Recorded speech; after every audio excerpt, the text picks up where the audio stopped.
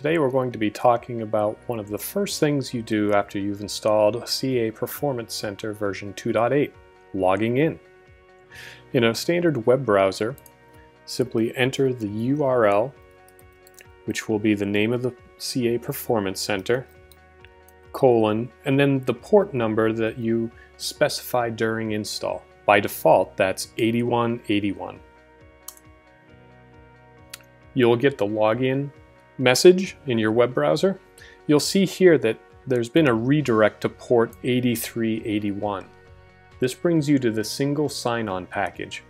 The job of the single sign-on package in Performance Center is to integrate with your LDAP or SAML2 authentication systems, and also to present your credentials to any of the plugins to Performance Center, such as CA Network Flow Analysis or CA Application Delivery Analysis. I'll go ahead and use the username and password that were given to me by the CA Performance Center administrator.